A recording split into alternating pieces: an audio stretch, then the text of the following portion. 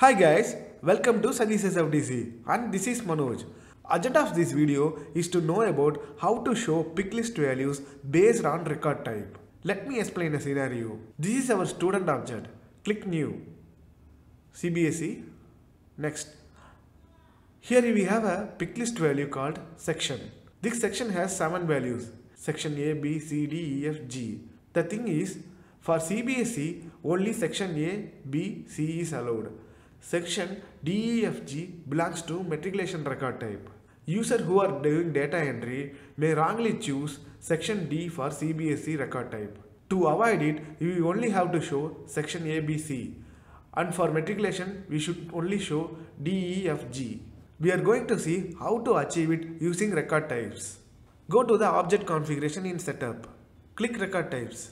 Select CBSE. Here in this section, it is showing picklist available in CBSE record types. Click edit.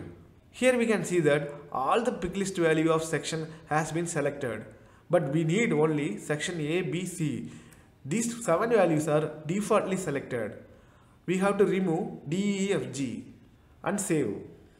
Similarly, go to matriculation record type and click edit. Now we have to remove A, B, C and save.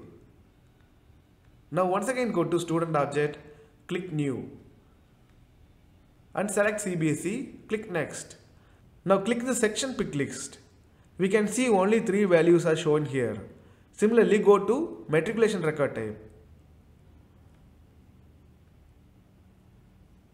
Here we can see only the 4 picklist values, section D, E, F, G. That's how we can control picklist values using record types. Thank you guys. Subscribe to our channel to see more such videos.